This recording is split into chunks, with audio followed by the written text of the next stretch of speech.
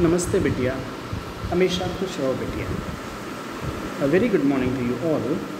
Myself, JVN Dr. Ravi Jain, Assistant Professor, Department of Practice of Medicine at Faculty of Homeopathic Science in Jayoti Vidyapeeth Women's University, Jaipur. In today's lecture, we are going to discuss about history taking whenever a patient is coming to you in the hospital, in the OPD or the IPD. How will you take the history, the presenting history of the patient, especially in relation to the GI or the gastrointestinal system? Present history. While taking the present history, the following points have to be noted down. In a patient with gastrointestinal or the hepatobiliary disease, you should always ask about the addiction to alcoholism or smoking.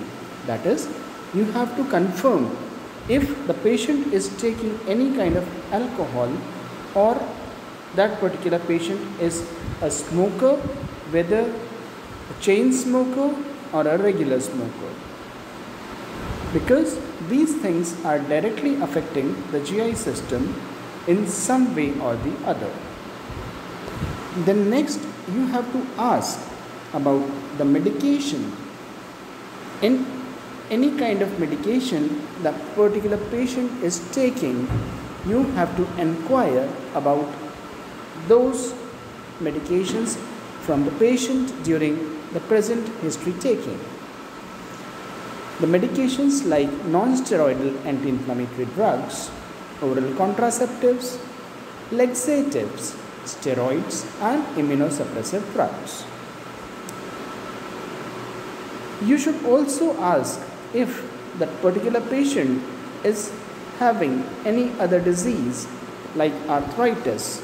It can be peripheral or it can be ankylosing spondylitis, because these diseases are associated with inflammatory bowel disease. In the present history, you should ask about the eye symptoms for the symptoms of conjunctivitis, that is, red eye, watering of the eyes, uveitis or iritis, blurring of the vision, episcleritis, example ocular pain.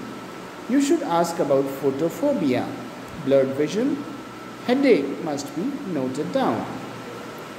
The skin manifestations have to be asked for, like erythema nodosum and pyoderma gangrenosa.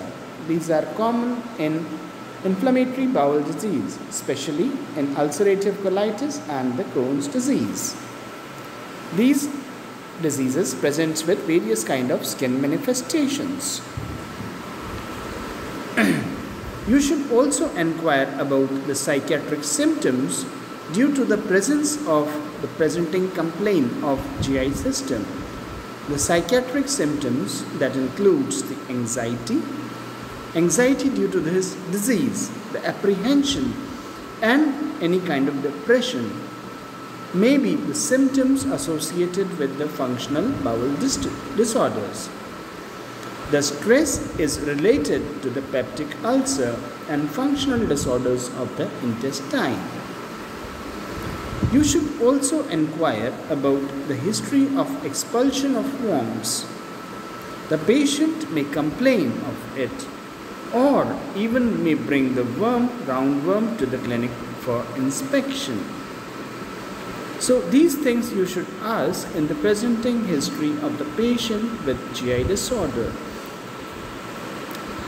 Now in the next lecture, these are the additional features that should be asked other than the common symptoms with which the patient is coming to you.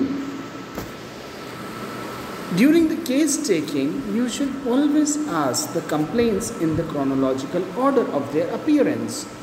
How the complaints are appearing, starting from the first complaint to the complaints that are appearing subsequently. Also, you should complete all the symptoms in terms of location, sensation, modalities and concomitants in order to make a complete symptom for proper case-taking diagnosis and for reaching to a particular diagnosis condition. In the next lecture, we will be discussing about the points to be taken while history taking. Also, we will be discussing about the past history, the questions to be asked during the past history of the patient. So, this session is powered by Digital Version 2.0, Jayoti Vidyapeeth Women's University.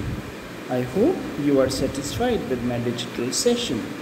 If you have any query, please mention in the comment box and I'll try to resolve it. So this was all for today. Thank you very much. We will be meeting in the next lecture tomorrow. Thank you.